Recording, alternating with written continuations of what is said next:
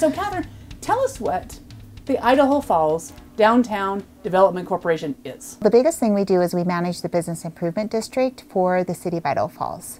So there is a business improvement district that is the core of downtown Idaho Falls, and all of those property owners pay a small assessment on their properties, and that generates about $80,000 in income that we then manage and reinvest back into the downtown. We do street improvements, we do beautification, so we've got new planter boxes, new pots. Yeah, we've got they look beautiful flowers in them.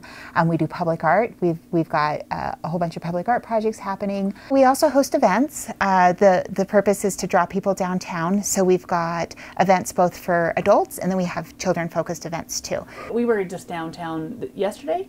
We came down for the dry bar comedy. Yes, at the deck. It was so amazing. So awesome, right? That's an amazing space. Isn't that beautiful? The space can be used for weddings, for comedy events like that, for corporate functions, for meetings. It's set up to work for anything under the sun. Yeah, there's restaurants on downtown that I didn't even know were there. Yeah, they're kind of tucked in, and it was really neat. And lots of people out on the street, even on a rainy night.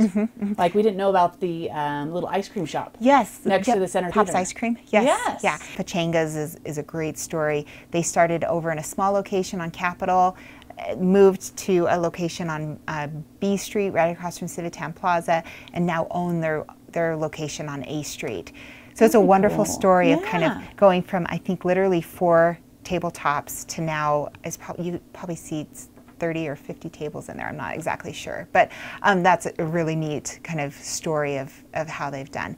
And the Celt, just around the corner as well, I mean, I think if we could pinpoint some of the things that really helped get downtown going, look at the Celt and the renovation of that space and the high quality food and drink and experiences you can have there, but also Villa Coffee House, just this little coffee house that has turned into a staple for downtown. Isn't there a new Indian restaurant as well? Cardamom. Did that just start? Yes. Cardamom is at the location of B and Park Avenue in the old Pachangas location. Wonderful Indian food.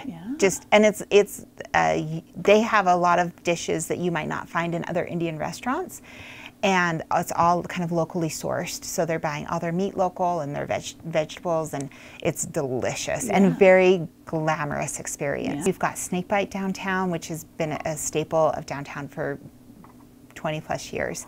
And then Krung Thep is across the street from our office. Probably the most popular Thai restaurant. Best Thai food ever, right? Yeah. And so it's really fun.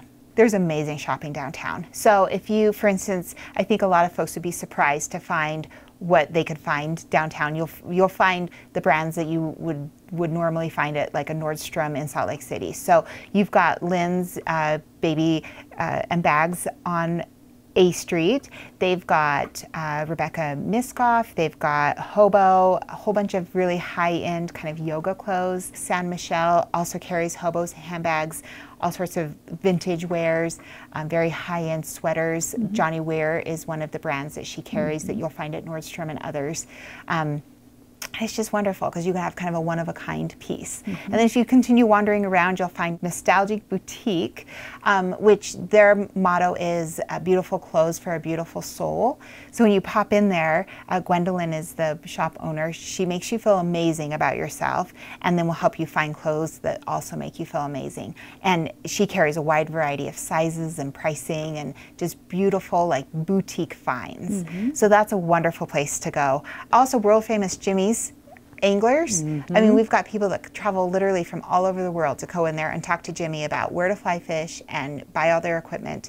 And then we've got great consignment options too, Lily's and Lily's too.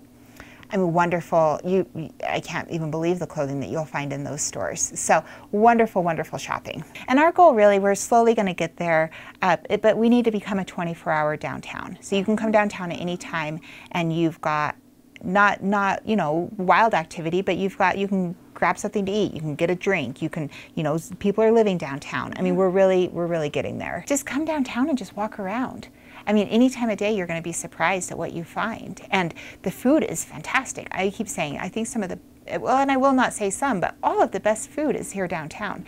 And you can grab anything from light to a full dinner Activities down here are so fun. So I think people just need to get out and just walk the streets and just see what you find, because you'll be surprised. So downtownidahoFalls.com is our website, and then we also have a Facebook page, Idaho Falls Downtown Development. We're on there constantly, and then we have Instagram for IFDDC. So we're not on Twitter yet, but we do have those 2 social media websites. So Perfect. yeah, great.